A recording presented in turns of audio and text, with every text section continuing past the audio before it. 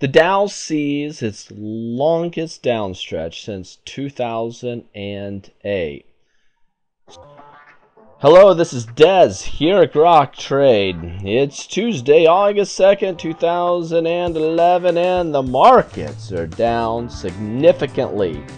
Big drops. Dow down 266 points, down 2.2%. The S&P down 2.56%. The Nasdaq down 2.75%. The Russell's down 3.25%. This is a bloodbath. Banks down more than 2%. VIX only up 4%. This is not confirmed. What we have here is a 2 to 3 point drop. We should have at least had 3 times this. So we should have seen a 6 to 7% pop in the VIX. Volatility did not spike as expected. Big pop here in gold, up 2.41%, reaching yet another all-time high. We have silver up. We have the US dollar slightly up. And we have crude oil down 2.15%. Look at this big symmetrical triangle. Yesterday we flirted with a major trend line. Today, boom, downward, all the way down, down, down, down, down, down, down, down, and even cracked a support area at 1257, closing at 1254. Big drop today. This is one of the largest drops we've seen in a long time. If you remember back a few videos ago, I said volatility should start spiking. We should see huge jumps. Be expecting 200, even 300 point moves in the markets. We have a 266 point move already.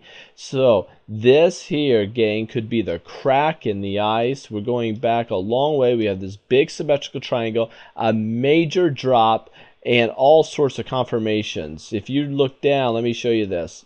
If you look down at the MACD histogram, we cross down, down, down, down, down, and our tick on the histogram has gotten a lot larger.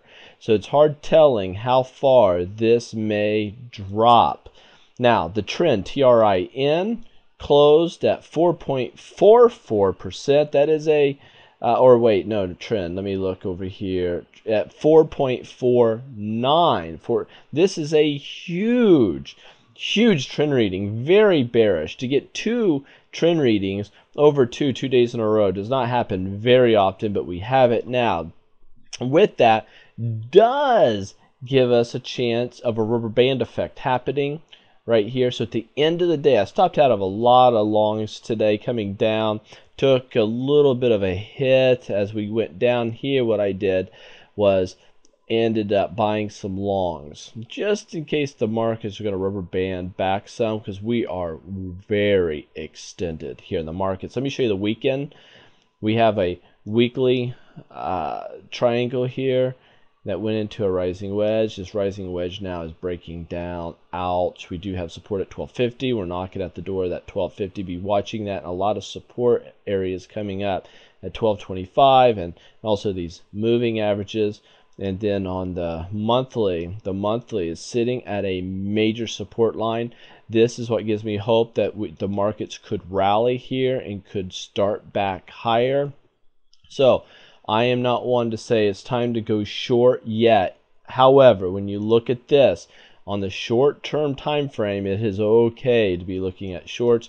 But I expect there to be some turbulence. I expect there to be a pop here. If this drop heads back up in the next few days and breaks above this trend line again, I am long 100% at that moment, because this will be a jab and it will hilt itself, and there's a huge chance of a major correction going the other direction, a major pop taking place. However, if anybody downgrades us, if any of the agencies downgrade us, expect this type of activity on an ongoing basis to the downside. So I'm not trying to spread fear. The reality is the technicals have been broken. across the board here.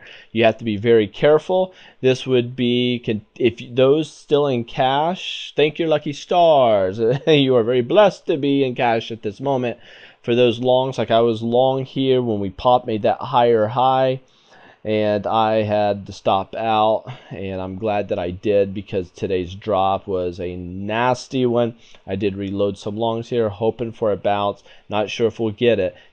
Bodies in motion tend to stay in motion, and we certainly have this. Matter of fact, at the end of the day, volume was increasing with a downward move on the stock index futures. Just shows the power of this movement to the downside. So you have to be very careful here. So should you be short at this moment?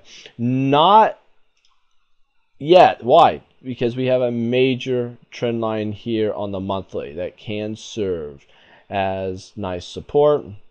The weekly says, hey, we broke it, but we do have some support coming at 1250, 1225, and moving averages.